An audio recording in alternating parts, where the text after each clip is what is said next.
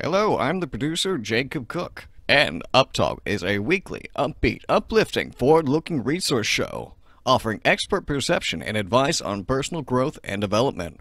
Uptalk will feature guests with inspiring stories and messages filled with informative, life-changing insights. The delivery of this information is through a blend of common sense and practical application. Uptalk will be a big assist in satisfying the hunger for knowing the path to success. And now to our hosts, Lou Vickery and Jason Will. Well, welcome to Uptalk. I'm Lou Vickery, your host. We're so excited that you're with us. Our cohort, Mr. Jason Will, is on secret assignment. We don't know where he is or what kind of assignment he's got, but we just know he's on secret assignment. But we have done a great job of replacing him because our special guest today is the Dean of College Education, of the College of Education at Troy University, which is my alma mater. Dr. Dionne rosser-mims, welcome. Hi, Lou. Thank you so much for allowing me to be here. Oh, we're excited to have you. This is going to be great. We'll have a wonderful time together. We're going to talk a great deal about leadership and you know, one of the things that I noticed in there's the Fannin Institute of Leadership, and we'll let you tell us about your background, and really that's where I'd like to start. Sure. Okay. Did you grow up in Georgia? You know what, I always say that I'm a military brat, and I don't know how old you should be when you continue to maintain that label. But I pretty much grew up in a military background. My father was in the Air Force, and he spent 20 years. And so I was actually born in Washington, D.C., and so from there we traveled a good bit. We were stationed in Ohio for 4 years, and then from there, the Philippines, and then from there, Japan, and then we wound up eventually in Georgia. So I believe I was maybe in the 6th grade when we wound back into, or were stationed at Warner Robins, Georgia, where I pretty much grew up there. And so, long story short, I probably ought to say I'm from Georgia, but I don't claim it entirely. So. You mentioned Warner Robins, and I just a little sidebar here. When I was 12 years of age, we went there to play in a Little League tournament. And they had a terrible tornado there. And I learned something about tornadoes because there would be 2 houses missing, 2 houses standing, 2 houses missing, 2 houses standing. You could see the concrete slab. And I never thought, you know, that's the way some tornadoes can operate.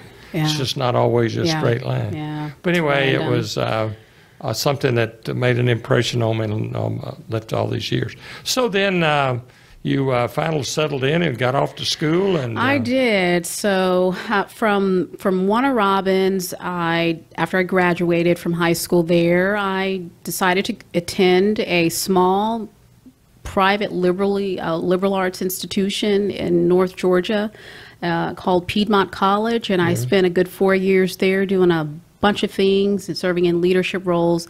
And then I decided to attend the University of Georgia, which is where I earned my master's and my doctorate. Right. And I was fortunate to also, once I completed my master's, to secure a full-time job there in the area of leadership. So I sort of stumbled into leadership. I was doing leadership work throughout my high school, and even before going into college, I was doing leadership work, and I didn't know it.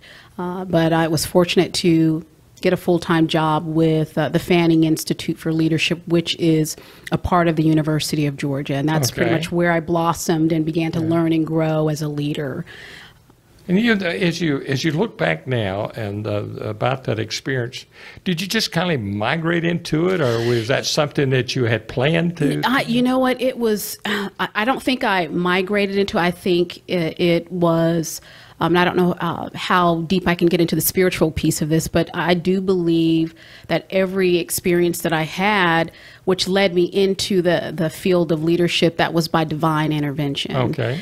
And like I said earlier, in high school, even in college, I was doing the work of a leader. I mean, I served as president of organizations. Also, I served in really significant leadership roles along the way. And again, I did not realize that there was a field, there was a body of, there was an actual profession that one could go into that embodied leadership. Right. And so what I stumbled into, and I literally stumbled across the Fanning Institute for Leadership. I think I stumbled into it, but I think, again, by divine intervention, Right. I was placed in the right place at the right time. Leadership, and I'll just be very frank with this. I think all of us engage in leadership. Sure. And oftentimes we might not realize we're doing the work of leadership. And when I say the work of leadership, meaning you've got to think about how you interact with the people around you. How do you motivate people to aspire to go beyond where they see themselves, and to reach a level of excellence that they define as excellent. Right. And It's interesting that you say that, because the different levels of what people aspire to. Sure, sure. I have I've always thought that you aspire, if you will, you stretch out and try to go for perfection, but if you land on excellence, you're doing pretty good, aren't you? Huh? I think you are, yes. Yeah. And even when you think you've reached the level of excellence, I think there's always more. Sure. I think so. With your book about reaching beyond, I think if you're constantly reaching, even if you think you've met that goal, continue to reach. There's another goal to try to meet, But, and it's exciting to do that. Thank you. For the benefit of our folks watching, I have a book that called Reach Beyond that was released, and now we're in a process of redoing that, and looking forward to a new release of that book. I'm real excited about the potential, and thank you for mentioning Absolutely, absolutely. You are listening to Up Talk. I'm Lou Vickery, and our special guest in studio, Dr. Dionne Rosser-Mims. She is the Dean of the College of Education at Troy University, and just so excited to have you here. Thank you. You had me over, I guess, about a year ago, Absolutely, I guess. Huh? Yes. Had a chance to speak and enjoyed And might that. I add, you were the first speaker to help me to launch our lecture series within the College of Education, and so I've got a fond place in my heart for you. Well, thank you you. answered the call, and I appreciate that. That's great. We're going to take a short break, and when we come back, we're going to really get into some discussion about leadership. And I will say that I remember one of the things I remember General Dwight Eisenhower saying. He had all of his generals, and they were going and talking about being leaders and all. And he put a piece of string on the table, and he said, "Gentlemen, let me show you about leadership." He got behind the string and pushed it, and it just raveled up. He got in front of it and pulled it. He says, "A leader is always out front." Yeah. And then neat enough, huh? Yeah. All right, we'll be back. You stay with us. Well, welcome back to Up Talk. I'm Lou Vickery, and my special guest in studio, Dr. Dionne Rosser-Mims, who's the Dean of the College of Education at Troy University. And I mentioned that being my alma mater. I want you to know I was there only for 10 years. And we always, I tried not to laugh.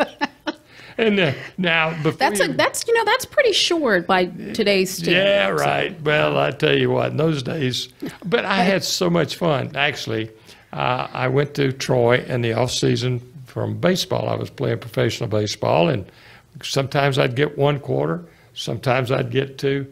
I will say one thing: they were so good to me, because I remember a couple of times I got in after school had started like 2 weeks. And they let me take at minimum course hours, but I was able to get in, and I had such a wonderful time there. It was a great experience. When I started, there were 900 students.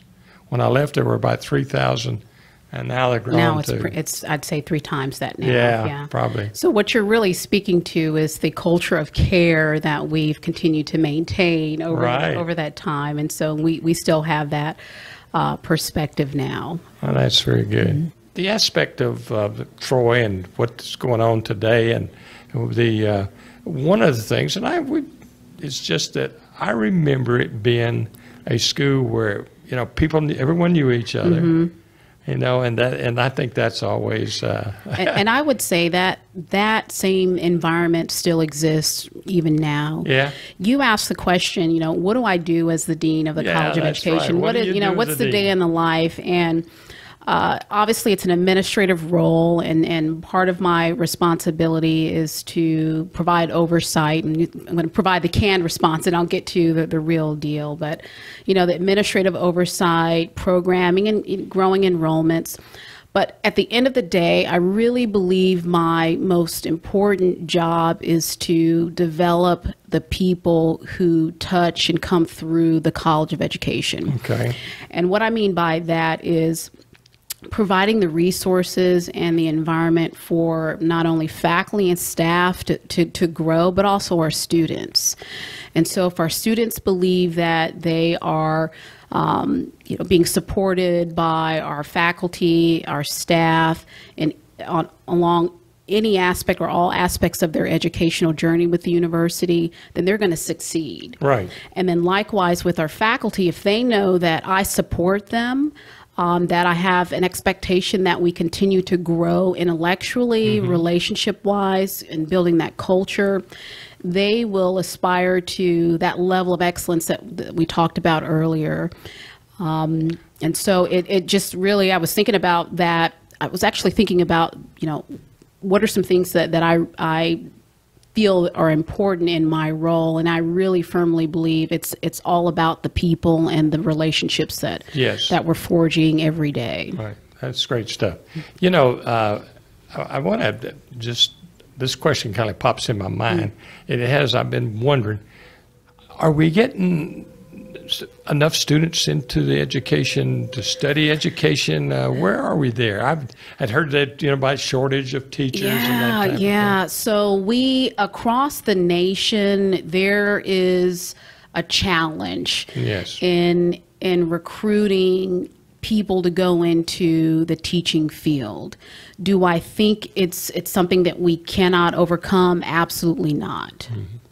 Part of it is it's nationally, and we just got to change the narrative about the important role that teachers play in developing children and even adults. Right. And so what I've encouraged our faculty and our staff is to talk positively about you know, going into the field. I think it's important to not make the assumption that we're not talking positively about the field. And from time to time, I do hear on occasion that we have veteran teachers who are just tired. Yes. There's so many responsibilities that are placed on teachers' shoulders nowadays that they are not only expected to teach children the content and to educate them, but they're also educating them socially. They're having to address personal challenges, emotional challenges, right. all those things that children bring with them into the classroom. It makes the job of teaching much more challenging. All that aside, I think even though we have that challenge, I think there's incredible opportunity before us. We've got to think differently about how we educate aspiring teachers to make them really motivated and to really tap into that passion right. that I think most people have who have an affinity for teaching. There's something burning inside of them where they want to make a difference in the lives of children and even adults. And so we've got to really tap into that passion and to try to help to grow it and to sustain it. Sure. Okay. You know, the 1 year I taught 1 year, I don't know if I had a more enjoyable experience. It was wonderful. I coached and taught. Unfortunately, I was at the time, had a family, a wife, 2 children, and from a financial standpoint, I just couldn't sustain it, so I had to go. I went into the business world. So you're hitting upon another, and I didn't mention one of the challenges that we encounter in the teaching field, in recruiting individuals in the teaching field, and that is the pay. And so that's one major detractor for folks to enter the field. And so we've got to change that. Well, I have a history of getting on my soapbox, all right? and by the way, we want to express our appreciation to Mr. Jacob Cook, who handles all the behind-the-scenes stuff. Did a great job. Yeah. But Jacob was with me when I was doing my radio show. And I can promise you that I'd get on my soapbox because it bothers me. I was a former professional athlete, but yet we pay athletes, entertainers, way too much money. And when it comes to educators, policemen, firemen, we don't want to pay them. Well, you are watching Uptalk. I'm Luke Vickery, along with Dr. Dionne Rosser-Mims. We'll be back after this break. You stay with us. Well, you are watching Uptalk. I'm Luke Vickery, along with Dr. Dionne Rosser-Mims. We'll be back after this break. You stay with us. Well, welcome back. It's great to have you with us today. And we're great and very blessed to have you with us, Dr. Thank you. Dionne. Thank you for having me. You know, we've talked about several things, but I want to get in and talk specifically about some leadership and what you've learned about what it takes to be a leader this day and age. And so I'm just going to kind of put the ball in your court, Sure. if you will. Okay. So I'll sort of have some stream of consciousness here, talking here. So from my perspective, what is leadership? What are the important aspects that we should be aware of related to leadership? And I think a fundamental piece is it's about relationships. How we interact with people in groups, how we treat one another. How does the leader inspire the people around him or her to, again, want to go above and beyond what's expected and to really reach a level of excellence that the group defines as excellent? Over the course of my years of being in this world, in this space, I've come to understand that in order to be a leader, you first and foremost, you've got to understand who you are, right, why you exist, what's your why, what's your purpose. And I think we as leaders, we have to constantly reflect on that purpose so that we are ensuring that we stay in tune and we're walking that path. We're staying on the right path of that purpose. And there's never a day that goes by that I don't think about, okay, am I doing what I'm supposed to be doing? And when I say supposed to be, what God is expecting me to do. Right. And as a part of that expectation, leadership is infused in everything that I do. I have to be a model, a role model. Right.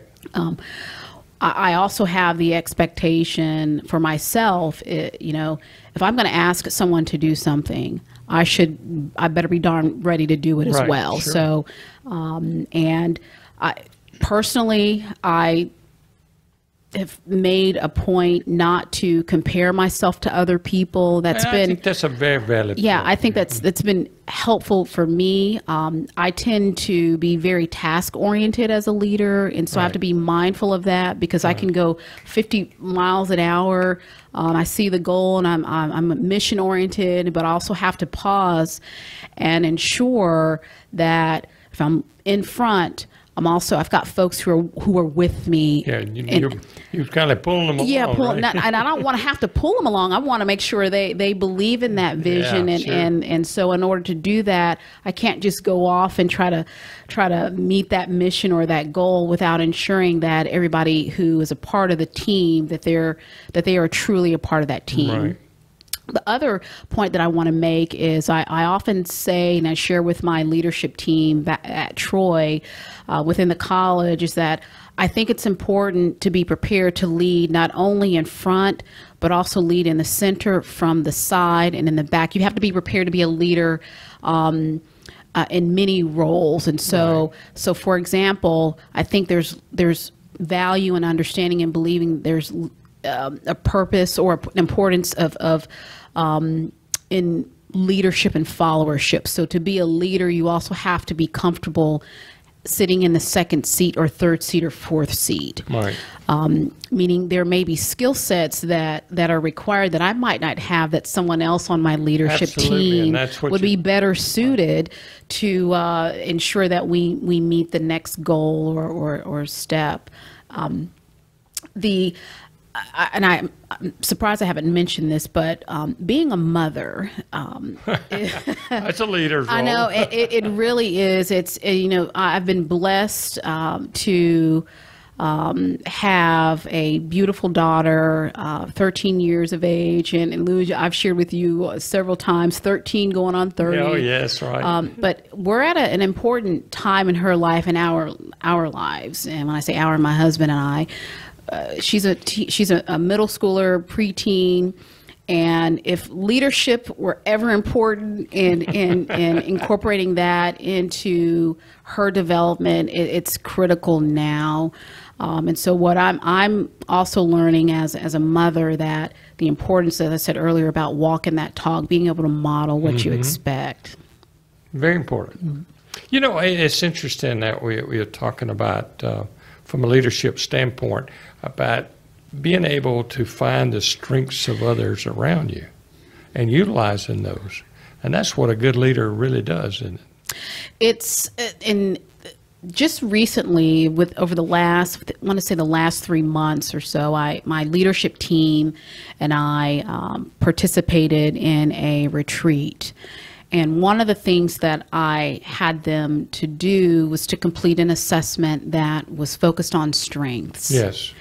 It's the Clifton Strengths Finder assessment. And I sort of stumbled across this assessment because I was trying to find something that spoke to my understanding and my belief about leadership. And you've hit the nail on the head about it's about strengths. Leveraging and developing the strengths that we all have.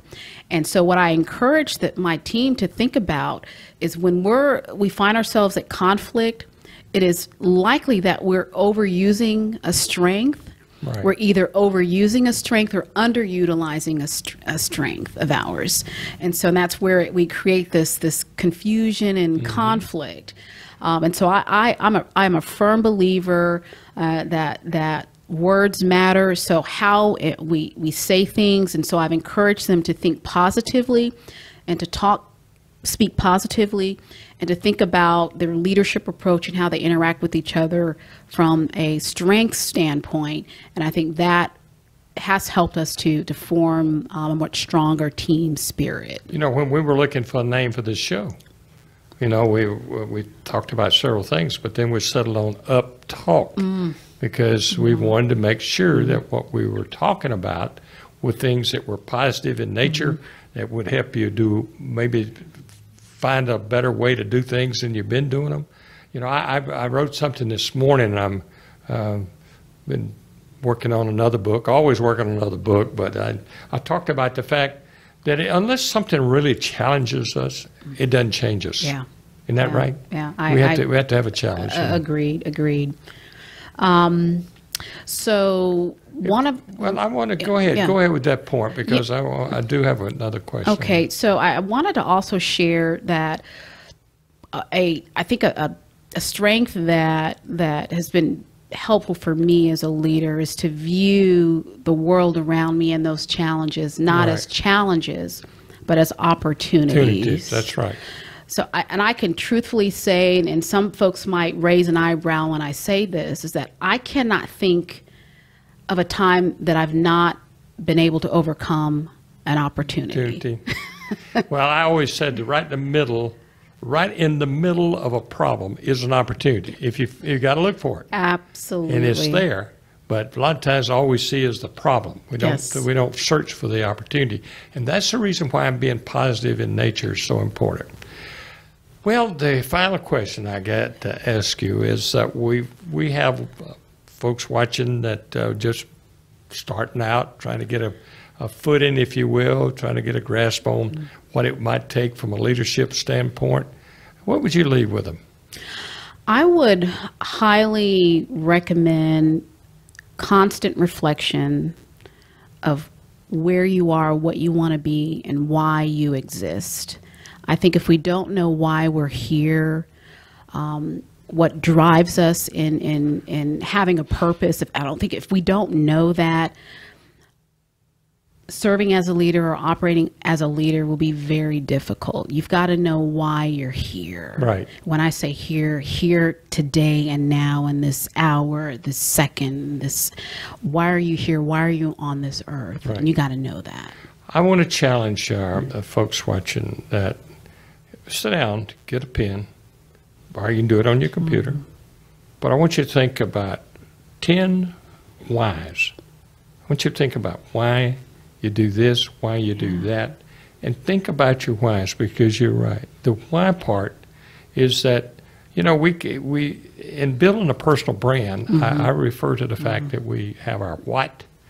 We have to have, what are you all about? You understand, and we talked about strengths, and I like to focus on strengths. The best way to improve a weakness is to improve a strength, Absolutely. right? Because Absolutely. it helps you. Yeah. The second part is your that. I enjoy doing that. Well, what is it that you really enjoy doing? And then but you got to understand the why part, why. right? Why do you want to do that?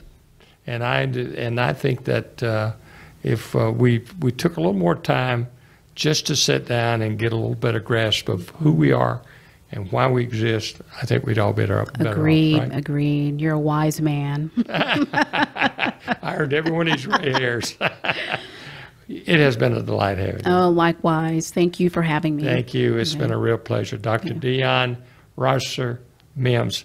If somebody would like to get in contact with you, how can they do that? Sure. I am available in a couple of ways. I'll share my email address, drosser-mims@troy.edu. You can also find me on Facebook, Instagram, LinkedIn. I think that's about all that I'm touching on social media. Then I would also invite you to follow the College of Education at Troy University through our various social media platforms. So we do have LinkedIn, Facebook, Instagram, Snapchat, and something else. You'll see the great work that we're doing collectively as a team. Very good. Thank you so very much. Thank you. Well, what a wonderful day we've had. Dr. Dionne Rosser-mims in-house with us. But now we're going to go to a segment by Jason. Jason is out on secret assignment, but he was kind enough to do a training segment for us before he left. And so we're going to take a look at Jason Will and what he's got for us on the big whiteboard. Take it away, Jason. Oh, hey, welcome back. I've got some good tips for everybody today. I just have a feeling that a lot of you out there are struggling with how to use video to grow your personal brand. And what I've got here is the story brand marketing cycle, and I think it just makes everything like super easy and very less complex than you might think. So I'm just really going to simplify this for our audience, and I really hope this helps you because this has been super helpful to me. All right, so video and social media, the first thing I want to talk about, is it necessary? And I would say that it is. I mean, we are in a video first marketing environment. And if you want to build your personal brand and do it in a way that is the most cost effective, because that's one of the things I love about this, is the leverage that video and social media platforms give you to, build awareness about your product or your service, but also capture market share in the top of mind awareness arena, okay? So a lot of people, they think like, all right, so I'm gonna make a video, I have to create something. So I have to be creative, and they're stuck on that. I'm not a creative person. There's not a creative bone in my body, so I'm not even gonna do this. Or, the lady down the street has her own cooking show, and that was gonna be my idea, and she stole it. So, there's no point. I should just give up because, there's already a show about, how to properly, style a dog's hair or something like that. Right, Jacob? So I'm just not going to do it. All the good ideas are taken. Really? Do you know? Okay, I've heard that before. I've heard it all before. But I think what we have to do is, and I think Lou, you could agree, like if you're an author, authors write about what they know. Right? I mean, all the information that's in your books comes from your life experiences. And I think this is where we overcomplicate it, is that we all have a story to tell. All right? And people may say, well, I was raised in an era where we're very private. I'm a very private person. I don't want to share anything about me personally. And I think that's going to be a big mistake, because that's what makes you relevant. The authenticity of your story is what is going to be the glue that really causes people to stick to your brand or your product or your service or whatever it is that you're trying to raise awareness about or promote. Okay? So when we're telling a story, what we want to do is tell a story of origin. Okay, so did I spell that right, Jacob? You have no idea. And neither do I. We'll just keep rolling. But I'm a real estate agent. I think instead of me coming on video and then posting a video to social media that says, "Hi, I'm Jason Will and I sell houses." I mean, a lot of people do that, and that you'll probably just keep scrolling, right? That becomes what? What does that become, Jacob? Unviewed. Yeah, there's nothing to it. I mean, people can tune me out if I'm not telling a story of origin. But if I come on there and say, "Hi, my name is Jason Will. Here's the reason I got into the real estate business. Here's why I'm passionate about selling homes. Here's what I was doing before I got into the real estate business. I was a school teacher, and I thought I would love teaching school and have summers off. But then I realized you don't make any money as a school teacher, so you can't go anywhere. And I got just tired of watching TV. So I was like, I need to do something that makes me money." And so there started my real estate journey. All right, we're going to move right on to attract attention. So when we're telling an honest story, we're going to attract the attention of the audience. I've heard some people refer to Facebook as fake book. It's all rose petals and just life is beautiful. And it's, we're competing for who has the most perfect life on Facebook. And then you tell a true, authentic story. You get vulnerable. Like, hey, I really needed to make some money because I couldn't afford, as a school teacher, to put like new tires on my car. It was bad. So I had to do something to make money and to really put food on the table. So people say, oh, that's an honest story about why Jason got his real estate license. He needed to make money. He wanted to provide for his family. He wanted to be able to really afford to start a family and take them on vacations and just live the American dream, right? That's going to attract attention because it's not the whole humdrum, oh, I sell houses type thing that everybody else does. If you know somebody that's looking to buy or sell, call me. So it's a little bit different. And then once you are real and authentic, you're going to find that it lowers your audience's defenses because you're being real, and they're not used to seeing that. We're in such a superficial environment these days. It's going to catch them off guard. It's like a brilliant marketing strategy. Hey, let me be vulnerable for a second. Who do you know that's just openly and honestly vulnerable about what their origin is in their profession, or why they became an entrepreneur, let's say? Your honesty is going to create connection.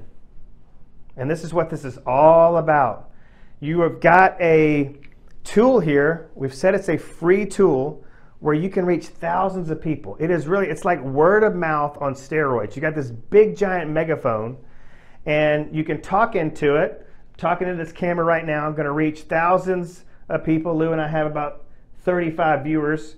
We're going to grow that into thousands, but I'll share this on social media, and I may get several likes and comments and shares, and it just grows and grows and grows organically. And with this honest approach, I'm going to create connection. People are going to remember me. They're going to remember my story, and they're going to feel like they know me. They're going to build rapport. So before I even walk into somebody's living room to tell them what their home is worth, how I'm going to market the home to sell it, they already feel like they know me. So if they're interviewing 2 or 3 other agents, I've already got a leg up because there's already a relationship there that was established virtually. That's powerful. That is powerful, and it's free. I didn't have to spend all this money on radio commercials, TV commercials, signage, all that stuff. It just all happened at a very, very low cost. I call it, Lou's probably familiar with sweat equity. You heard that before, Lou? Mm-hmm. Sure have. I call this tech equity. I came up with that on my own.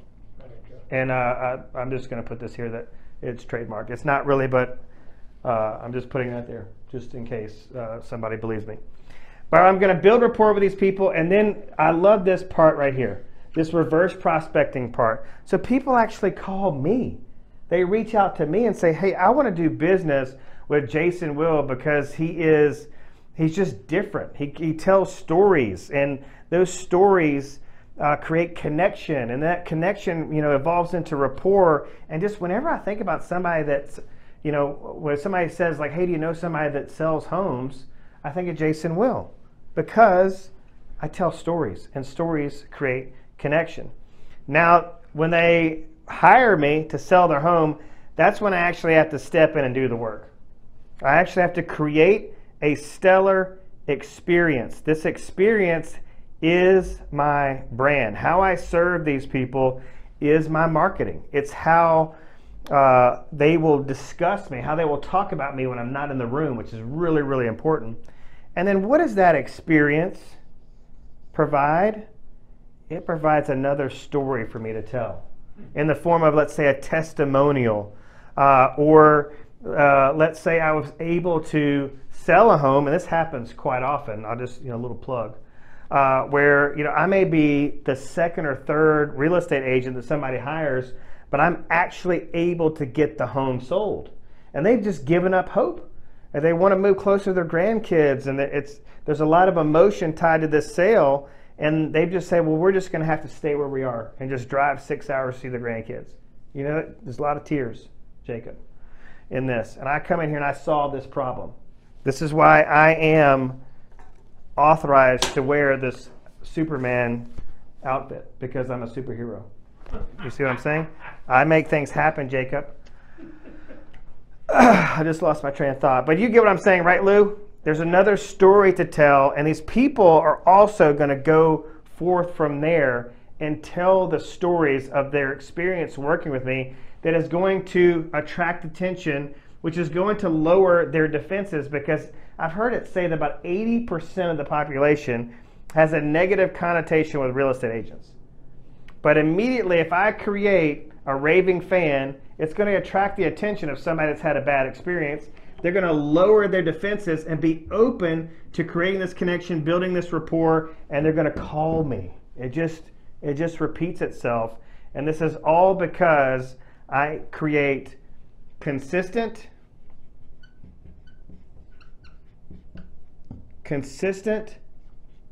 authentic,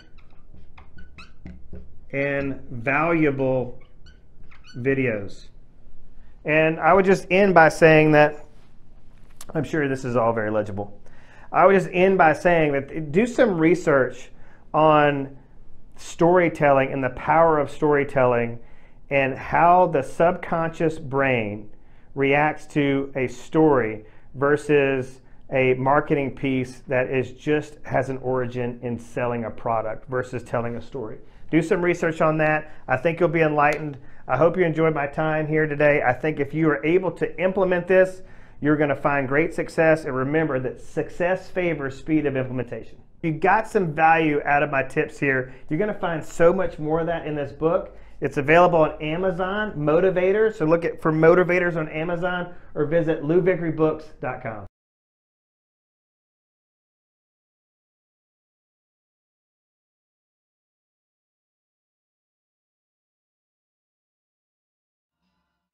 Hi, I'm Dan Vega, and thank you for watching our channel. I want to take a second to tell you about a resource that's helping thousands of people across the country, Blue University. Blue University is the premier online business school for entrepreneurs and business leaders.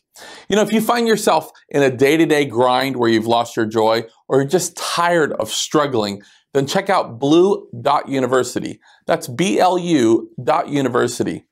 I can promise that you receive nothing short of a multi-million-dollar education. And if you want a completely different life in 3 to 6 months and a way to create wealth in 5 years or less, then again, check it out. That's BLU.university. Find out why blue is the new color of success. Also, make sure to subscribe to this channel or to give us a good rating, but that's only if you see value. And when you do receive value, make sure to share it with someone else. Thank you very much, and we'll see you next time.